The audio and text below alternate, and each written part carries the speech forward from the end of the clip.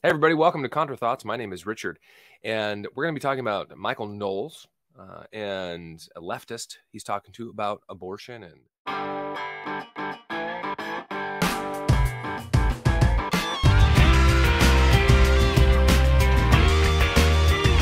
all right, hey, everybody. Thanks for coming. Thanks for spending a little bit part of your day with me. I enjoy doing this. It's been a little while. Of course, it was Thanksgiving a couple weeks ago, and last week I was traveling for several days. I went up to Vermont. I preached in a chapel up there at a Baptist college, and kind of scoped out the area just to look at partnership with the college up there. It's a newer college within the last 10 years. The founding president is still there. He's the one who invited me. He's actually been on the show, Dr. Mark Ballard. And yeah, just there was a pull, I would say, God didn't say go to New England, something like that, but just an inward kind of tug.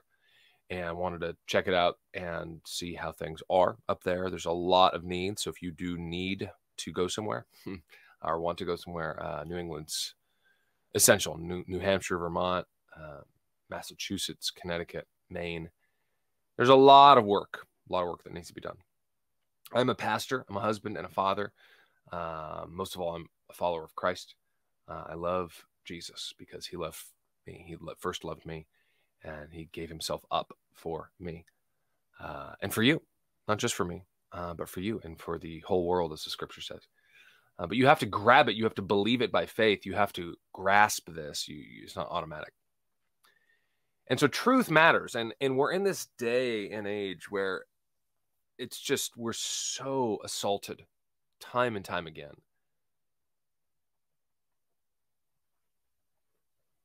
Truth is under attack.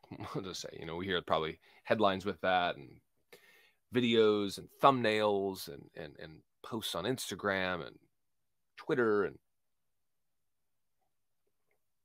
coffee. I like light roast, by the way, if you're curious.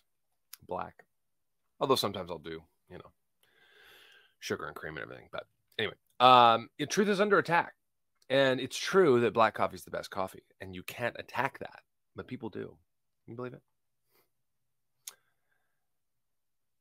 Joking aside, truth matters. And it's either truth is a thing that's absolute, that can be grasped or not. Right? And there might be some truths, like plural, but like there's not an absolute truth. And of course, the old adage of, well, there's no absolute truths. And well, are you absolutely sure? Like, well, except for that absolute truth, right? And this is the problem that people have been assailing, and it's not new. And this is the whole point in this channel. I want to be an encouragement, a pastoral encouragement, a discerning encouragement, not just to say, oh, that's dumb, that's wrong, you're stupid, but to say, listen, this is how Christians, we should think about these things.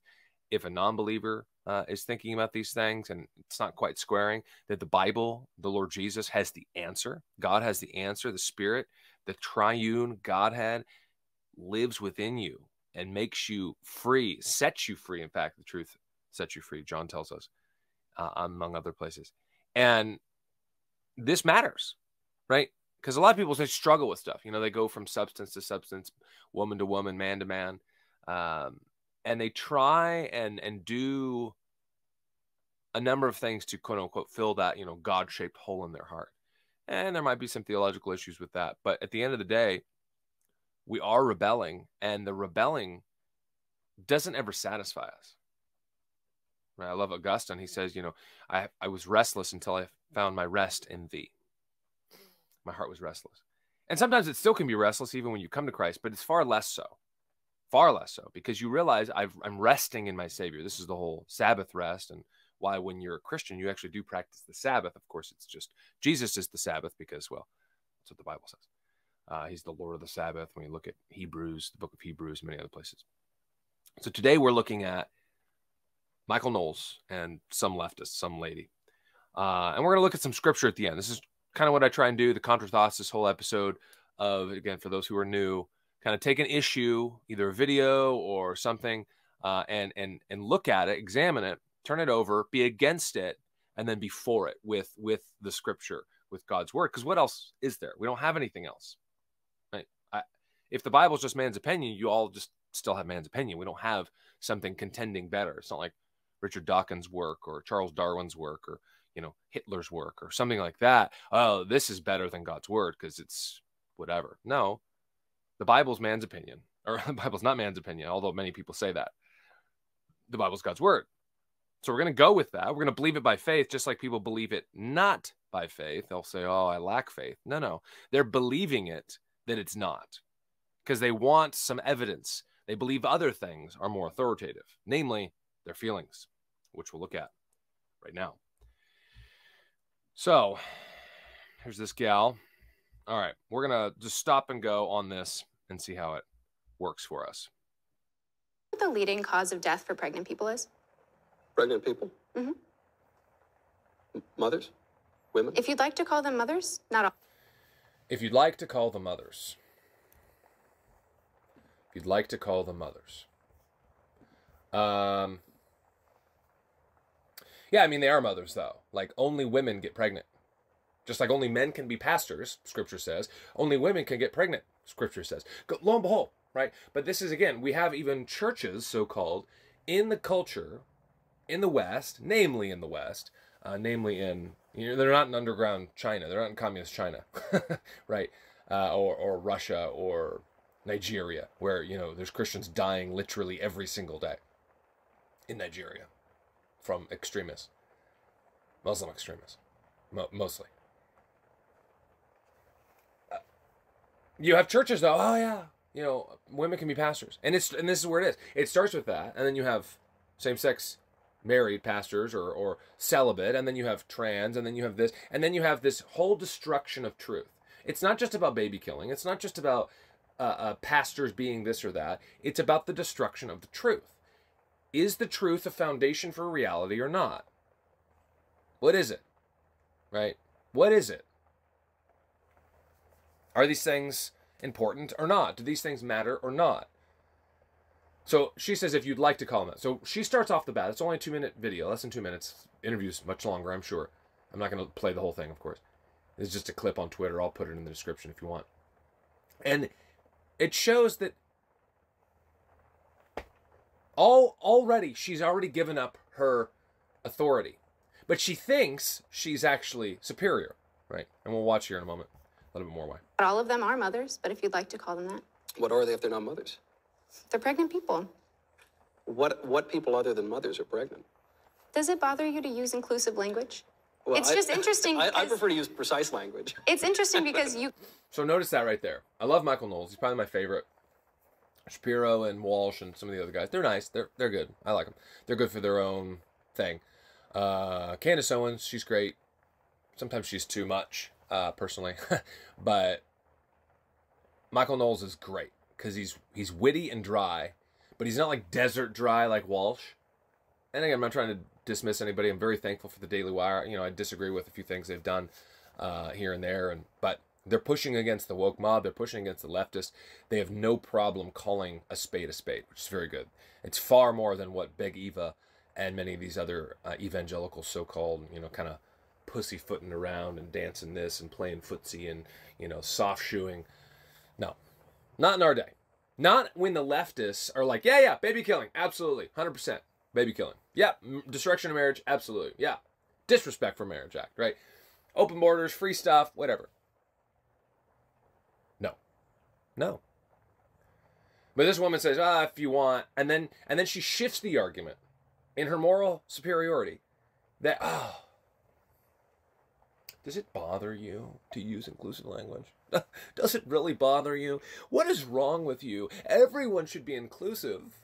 Which, of course, just means be a leftist. It doesn't mean be inclusive of every thought because, well, there's two people, right? A man and a woman who starkly disagree. Great production value, by the way. I love those chairs. Black background. Looks really cool. And they look, this is amicable. Amicable? Is that a word? This is friendly, right? Does it bother you, though, that you don't agree with me? No, it doesn't, actually. It should bother you, sweetheart, that the truth doesn't agree with you. I might have said that. He has a great answer, though. You come into this conversation, trying to hold this moral superiority, but then I try to be moral when I can, but Right, but when I use inclusive language, which it only takes a couple extra syllables to use inclusive language, To include and who? it seems to include people who don't, identify as women but can become pregnant. So, like a person who's born a woman and then identify. Real quick, a few extra syllables. And this is the thing. This is how they always do this. You have to remember very clearly. If you know about schools, you know about companies, even like Target. Super super woke. But in 2008, they actually supported the traditional marriage Prop 8 in California. I'm from California originally. I was living there then. It was one of the, I guess, the second election I voted in 2008, and they supported Prop 8, meaning the definition of marriage, and it actually passed with a 52%, even in California, even in 2008. Of course, it's far worse now, and that's where they took that court case and went with one, I think, in Ohio, and made the Obergefell case in 2015 to shove it down our throats, and then now they pass it, which is what they should have done to begin with, if that's what the senators want to do, because we've quote unquote elected them, then fine. But they're pushing just slowly and saying, oh, even then, we just want to get married. It's no big deal. Just want to get married. And like, oh, yeah, 2 guys, 2 girls, I guess. But not polygamy. No. We're not talking about bestiality. We're not talking about pedophilia. We're not talking about any of that stuff. No. We're just talking about 2 nice, kind, men or 2 nice women getting married. Not 3 or 4 women, or a man and a horse and a woman, or anything like, no, that's absolutely not. Yeah, except for, what are we seeing now? I mean, there's already been, for several years, thruples. We see these other people who are doing all sorts of weird S&M things and identifying as dogs and frogs and babies and little girls. And it's just like, it doesn't stop.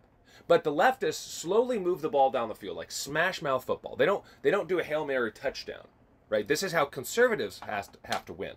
We have to just say, cut it off, start over, do something different. We're going a radical turn to the right. Okay? This is my right. Wedding finger. Right? Radical turn to the right.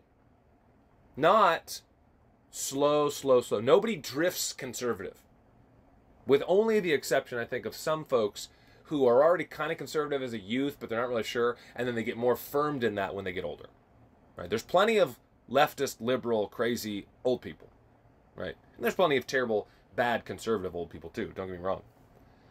But you don't generally drift slowly conservative. You drift left.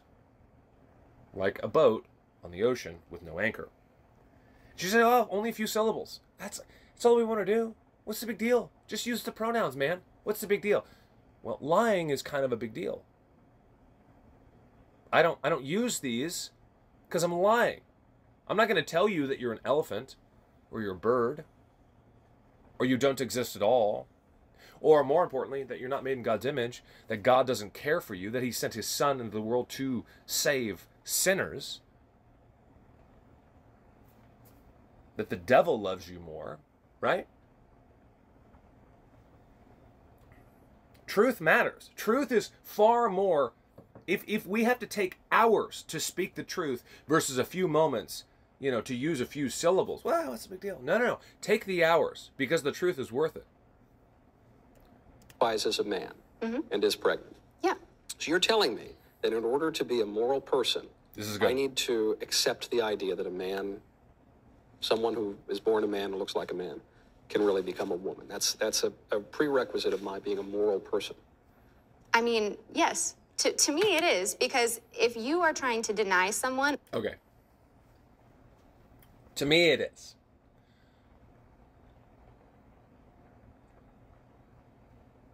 Who are you? Ma'am, who are you? Are you the arbiter of truth? Are you the person who decides reality? Are you the person who makes up right and wrong? Now, and this is where the arrogance of the left is so high, because this is something you'll see too, is that people will think, listen, you Christians, you think you're so sure. You think the Bible's God's word? You think Jesus is the only way? You think when you believe that the Holy Spirit comes upon you? Really? What about Buddhists? What about those in Africa? What about this? What about that? What about people 2,000 years ago? Right? Well, Romans 1, so you can answer with that. God has shown it to them. He's made it evident to them. But this woman is saying, listen, I get to determine the truth. I do. To me, it is.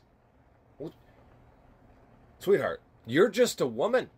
Just like this guy's just a man, and I'm just a man. And my wife is just a woman, and my children, and they're girls and one boy. We don't determine truth.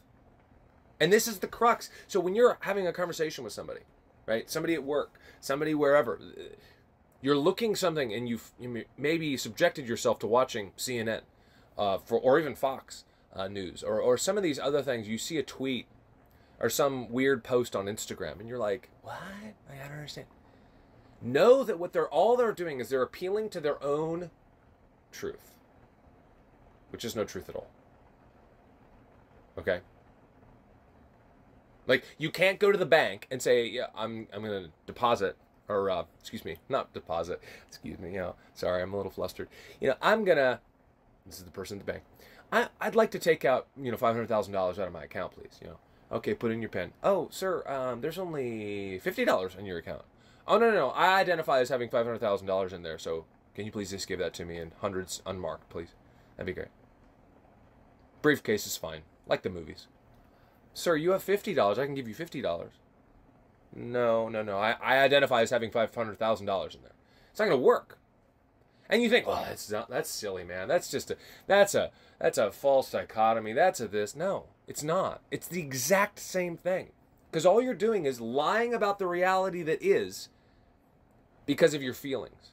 If someone feels like they can fly, then jump off a building, will they? No, they won't. They will go straight to the ground. Because they're human. They're not birds. Can't fly. I identify as a car. Let me go get my oil changed. Doesn't work. Right? We can go on and on. But for some reason, this woman thinks, well, a man can be a woman, a woman can be a man, or no gender at all. To me, it is. To me. I don't care about you and your feelings. Okay? I don't. And you shouldn't care about my feelings. Somebody might comment, oh, well, you're a bigot. Okay. So are you. You're a Christophobe. You're a freak. You're scared about straight male and females. You're scared about traditional, standard, regular, natural marriage. You're scared about people raising godly children. You're scared about God judging you. And so you hide the truth. Suppress the truth in unrighteousness. Of their identity and deny what their life experience is, then that doesn't seem like a moral stance to me. I want to be accepting, and I want to respect people's life experiences and respect the way that they want to identify and respect the way that they want to present themselves to the world. Bronte, I would like to... Bronte? I don't know. Okay, so his response is golden. Then we'll look at some scripture. Listen, are you catching it? Are you listening? Are you seeing what she's saying? It's all about me and this, and I want to respect. Why should we respect anybody? Just take an example. If Darwinian naturalistic evolution is true, we're all just animals, right? It's all just a bunch of chemicals bouncing around. If that's true, then you don't have any dignity. This woman, Michael Knowles, you viewer, you don't have any dignity. You don't have any worth. Nothing. I don't. Nobody does. It's all subjective. It's all a struggle. Like old Adolf's book, My Struggle. Many, many others. The Struggle for Life. The Preservation of Favored Races, I think, is Darwin's full book. The Origin of Species. Look up the whole title. Pretty revealing. But if that's true, then there is no God, there is no right and wrong, there is no real standard for morality. Don't let someone trick you or steal from biblical faith and say, oh, no, that's wrong. Based on what? What is it wrong based on? She's stealing from Christianity. Say, we should be kind. Without saying it, she's saying, Jesus was kind. Jesus accepted people. God made me this way, quote unquote. Right? Is that true? His response is really, really good here. And yeah, pretty fascinating. Let's see. I do identify actually, as the correct person on this issue of abortion. I identify as being correct and more correct than you on this issue. And I would just ask that you accept and affirm my identity. Do you? Well, you are not a medical professional, and abortion and pregnancy is a medical concern. That's not your identity. That is my identity. I promise you, that's my identity. Okay, so we live near train tracks. If you hear train, okay, he identifies as more correct. If a man can say, listen, if a woman can say, I was born a woman, I grew up as a little girl, I had dolls and Barbies and this and pink and long hair and braids and everything else, and at 25, she feels like, my life's been a little not what I expected, maybe I'm a man. Society, I can cut my hair, I can chop off my privates, and I can do this and that and take some hormones and appear as a man, right? Obviously your chromosomes haven't changed, which is a whole other thing about transhumanism and how they're trying to manipulate DNA and other things. But yeah, she was made a woman by God. Okay, and this is really what it goes down to. They're denying their creator. Okay, they're denying the Lord who bought them. In fact, I believe is what Peter says. Talking about false prophets and things. Anyway, so this woman who feels like a man, hey, I'm going to vote for these people who affirm me. I'm going to hang out with people who affirm me. I'm going to go to places that affirm me. I'm going to look for the rainbow who affirm me, etc., to make me feel right. Okay, I understand that inclination. The problem is it's removing the fact that God made this woman in a particular way, number one. Number two, that you are saying something about you that isn't true, right? Like if I told you that I wasn't married, but I am, been married for several years. Well, is it true? I mean, I will and should be able to do the same thing. Go to a restaurant, go to a bar, take off my wedding ring, and, talk to a lady. Hey, how are you? Oh, yeah, blah, blah, blah. And strike up conversation and try and, get with her, quote unquote. She might ask, oh, you're not married? Oh, no, I'm not married. No, never got married. I'm identifying right there as not being married. It's the same thing. Doesn't matter. There's no statute of limitations. There's no sort of line or time. I remember a comment months ago on a video, I think it was on YouTube, and it was Germany had preference for, like big German cities, preference for women closer parking spots. Right? Again, this is the lie that they do. Well, women are this, men can't have an opinion about abortion or so on and so forth. But at the same time, men can become women and better women. I mean, just look at sports, right? And so I commented on this video. I'm like, well, this is going to be great when I go to the mall. If I'm ever in Germany, I'll just identify as a woman and walk right in, right? And, people are like, oh, good luck with that. It takes a long time, somebody commented, to transition, to get hormones, to this, to that. And of course I commented back and says, no, it doesn't. All you have to do is say, I am the impetus of all truth. I am the foundation of reality. It doesn't take any time at all. This woman has zero credibility. Zero. And all the people, the politicians, the media, the woke mob who pushes this type of thing. There isn't like, well, you need to be this way for at least a year. Right? If I wanted to become a woman, and my church was open and accepting, and now they're going to have a woman pastor.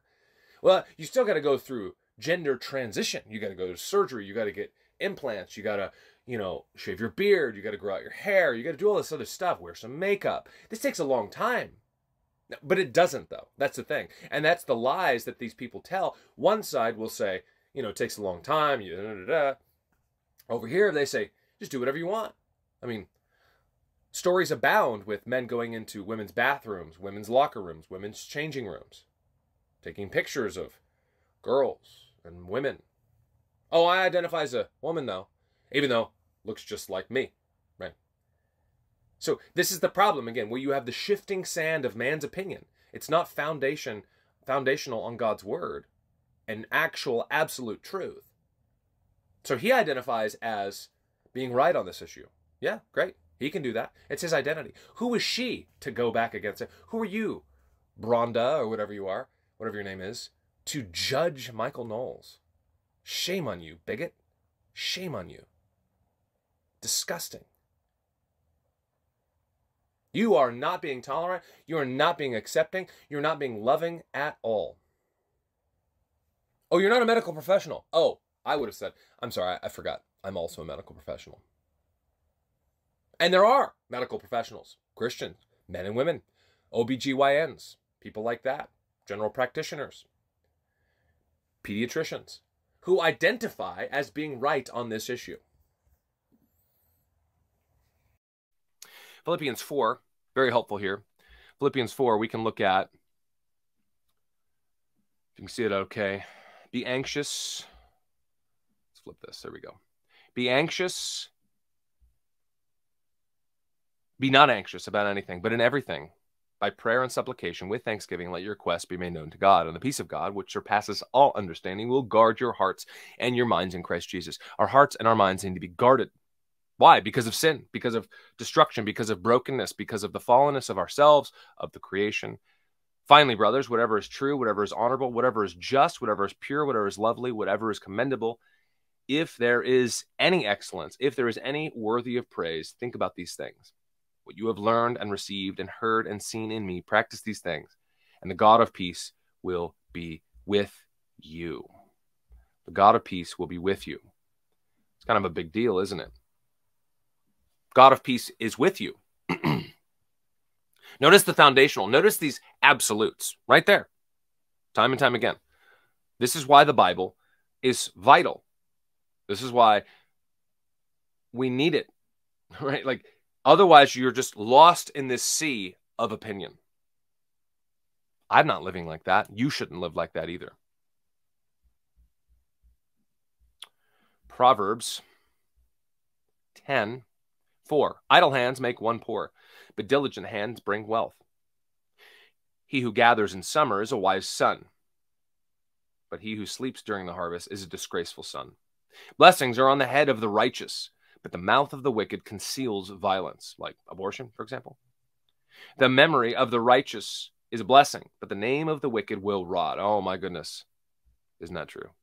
Names abound that we could say are now rotting, their name itself. The wise in heart will receive commandments, but foolish lips will come to ruin. He who walks in integrity walks securely, but he who perverts his ways will be found out. He who winks the eye causes grief, and foolish lips will come to ruin. The mouth of the righteous is a fountain of life, but the mouth of the wicked conceals violence. Notice again the violence, concealing violence. He who walks in integrity, I love it, but he who perverts his way will be found out. Those who support feelings, you will be found out. Either now, I mean, in our news cycle, everything's so fast, so fast. Controversy, craziness, everything's just like hyper speed, right? You feel it too? I feel it. This story breaks and then, there's one right on the heels, not but a day later, half a day later. And there's so much corruption now. I mean, even with the, Twitter stuff with Elon Musk. I mean, he buys Twitter and is just shaking it out, picked it up, by its feet, and is just shaking out all the loose change and all the trash that's in the pockets. And this was just a few years ago, not 20 years ago or 50 years ago. We're not talking about Watergate now it's come to light. We're talking about just in the last couple of years. Look at all the corruption, all the things that have been found out. This pastor, this big Eva guy, this gal, these people, this politician, on and on and on and on. You will be found out. Likely very soon. Likely in a few years.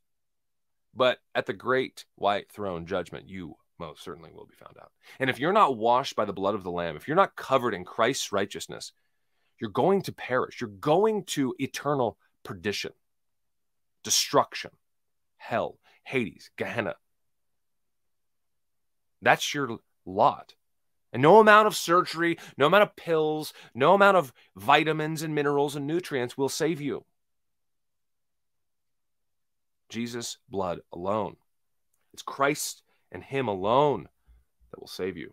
John 14, take heart with this, viewer. Take heart. Let not your hearts be troubled. Believe in God, believe also in me. Oh, same words there. Why would Jesus say believe in God and me if he's not God? My Father's house are many rooms. If it were not so, would I have told you that I go prepare a place for you? And if I go prepare a place for you, I will come again and take you to myself, that where I am, you may be also. And you know the way that I'm going. Thomas said, Lord, we do not know where you are going. How can we know the way? Jesus said, here it is. This is great. Classic passage. Good evangelism passage. Good one to memorize. I am the way. I am the truth and the life. And no one comes to the Father except through me. If you had known me, you would have known the Father also, my Father also. From now on, you do know him and have seen him. I love Philip. I'm going to keep going. Show us the Father, and it is enough for us. Have you been with me so long? You still don't see? Whoever's seen me has seen the Father. You want a Trinitarian passage? Hi. You want a Trinitarian passage? That's it, right there. I kind of get in cycles and like kind of whipped up into the stratosphere of different debates and different things unintentionally. There's one video series. It's a channel. I got to comment on them because it's been months and months and they're still producing videos. Like the Bible is an idol and the Bible is the Antichrist. Okay. And then there's another one that I found that came up in conversation, and the guy, it's basically like Jehovah's Witness and like Mormonism, kind of classic cult. You know, of course, this guy's pretending that he's the prophet. He's not saying he's a prophet. He's very, very calm and collected. But, it's called like the restored. There's like the restored church, and then there's the Church of God restored, or restoration. And it's like, well, which one's which? One looks kind of like they're like Mennonite or like Amish up in Canada. And they get these weird looking beards. And then this other guy, KJV only. Does the Bible really teach God's a Trinity? Those types of things. I get whipped up in these, and then you think, well, maybe not. Maybe for a moment, let's hear this guy out.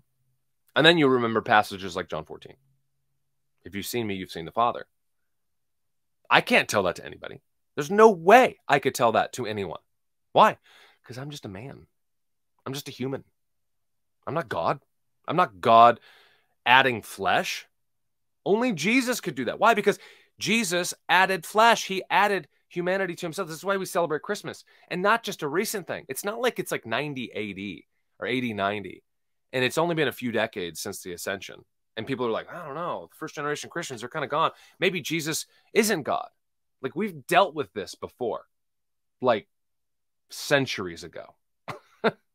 And people still come up because people don't know the Bibles. People don't walk in the truth. People aren't trusting Christ. They're like, well, let's revisit this. What do you got here? What's this? No, people. No, you don't need to do that. We don't need to do that. Anyway, there's more. There's so many more. Point is, I want you to understand, be helped by this. I hope you are. And if you are, go ahead and like and subscribe. I really do appreciate that. It helps me out, helps the channel out. I'm trying to get to 1,000. So if you have not subscribed, I don't want to say I'm begging, but I'd like you to, I'm strongly urging you to. It's free, right? So trying to get to 1,000. I'm at 8 something right now. And that kind of opens up a few more doors for things on YouTube and the algorithm and all that. So anyway, that you can check out my website, richardthenry.com. I write there periodically. I don't do as much work as I'd like to because life's busy. You're busy too. And again, I appreciate you spending some time with me, whether you're watching this on the premiere or watching this later. I do appreciate that. I try and do new videos on Fridays at least. And of course, this is dropping today, Thursday. So I'm going to do another video tomorrow just because I'm trying to play a little catch up. There's so much to talk about. So I'll have another video tomorrow on Friday, December 9. And I've got a separate channel.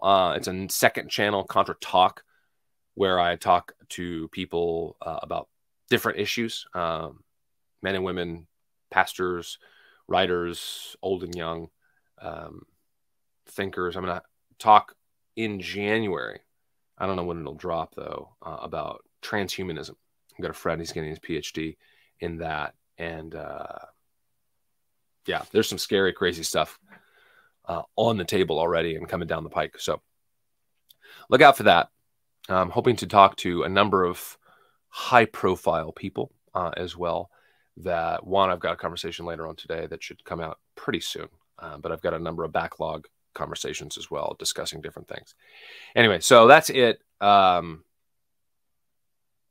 else really, I don't think. But like I said, drop a comment. If this helped you, like and subscribe. I really appreciate that. And until next time, the goal of this channel is to help you be against the world, but for it.